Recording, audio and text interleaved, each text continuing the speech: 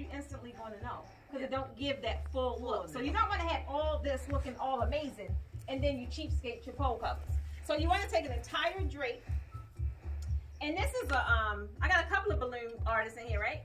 Yeah.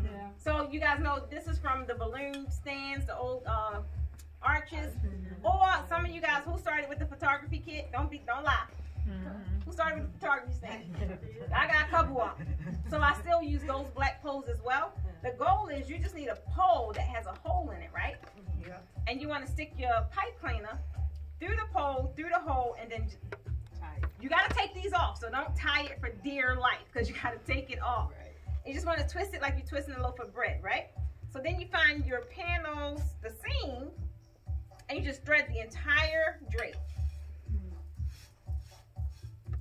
And you bring it all the way down onto that pipe cleaner, and this is where you have to undo it. So that's why I say don't tie it super tight because it can get frustrating when you try and take it off.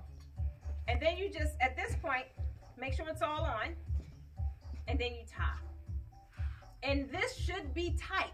Tight, when I say tight, I mean I should only be able to stick one finger through. If I could get more than a finger through, it's entirely too big. And if more than one finger could go through, like 2 fingers, your pole won't be able to slide through. So you want it tight, but you don't want it super tight, right? You don't want it that tight.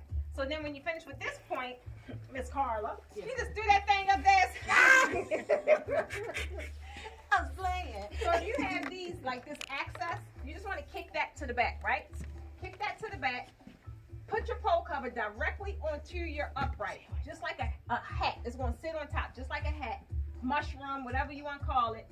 And again, secure your entire side of your design by bringing it over. So the same way with you guys, where I told you guys to pin this, because you will lift it and you will be so hot when it fall off. Right. Just stick a pin in it, but be sure that you are concealing your pearl tip. You don't want your pearl tip to show.